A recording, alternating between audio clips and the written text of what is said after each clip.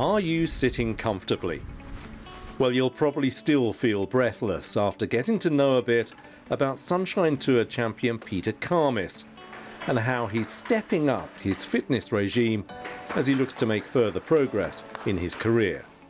Basically, this is my 4 days a week training schedule. There's a lot to be done and there's only so much time in the day, but generally this is what I do to be a better athlete. You do a little bit, okay? You do a little bit more thrusting. Obviously, when you first turn pro, it's not easy to identify what one needs to do. And what I liked about this training as well, it wasn't just specifically for golf. It was general athleticism as well. And there are obviously components that are specific for golf. But the thing that really appealed to me was I was going to be an athlete, and that's what I wanted to be.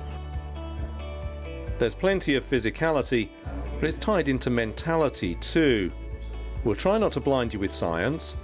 Hey, we've even found an expert with a golfing name. When we're working with early developmental movement in how the brain develops, how the brain interacts with the muscles, so we have a much greater neurological focus and a greater focus on individual movement patterns and how they sequence to affect ultimately the performance of the athletes. And for Peter, dare I say, there's been no hanging around. He's taken to the athletes' training very readily. We've seen a remarkable improvement in Peter. When he first came to me and we did the initial assessment, the bad news was that there's no shortcuts in professional sport, and we told him that it's going to be at least 2.5 years before we could correct his lower body movement because some of the movement patterns just weren't there. If we were to see a picture now from the way he's seeing a big reverse C, he had a lot of compression, hit the ball with a lot of speed. We've changed that dramatically now. It's very neutral lumbar spine, so you have a lot lower risk of injury. His power output's increased dramatically. More importantly, with the movement patterning, his consistency and his accuracy is greatly improved. It's nothing new to consider golfers as athletes, but I wouldn't be surprised if even Gary Player were impressed with this regime. The Mega Wave test basically tests my ability to train on the day. For my trainers, getting the data from that, they are able to adjust the training load that I'm going to experience.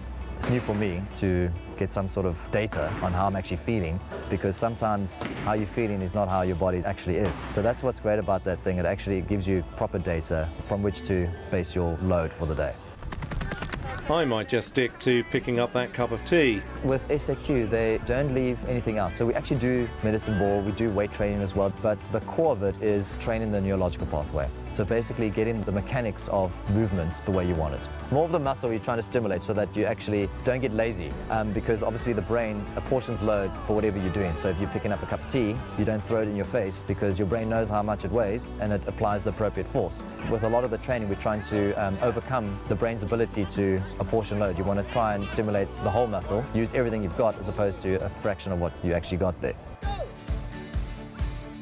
But it's clear that this is working for Peter and his golf game.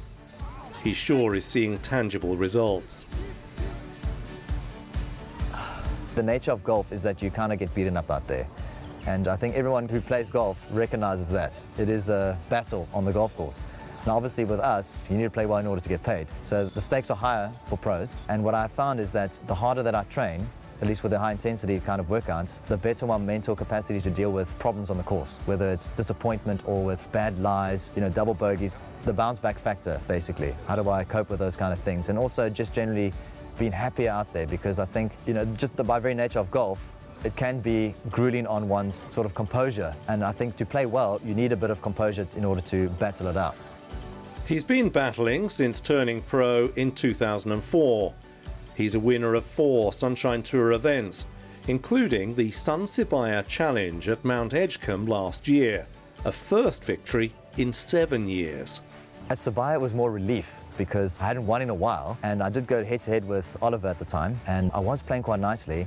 Quinton van der Berg helped me quite a lot, so I actually saw him in Samola, and he just gave me a brief analysis of what I was doing, and the one thing was just general weight shift that I wasn't doing correctly, and I had no idea, of course. Just correcting that just a little bit helped me drive the ball better, and that week I drove it very straight. So it's not a very long course, but it is fairly narrow. There's a lot of danger, and driving it well gave me the opportunity to actually close out. Also being a bit more tough mentally from a lot of the training definitely helped me get through. He hasn't had to wait so long to get through again. The Investec Royal Swazi Open at the start of May this year.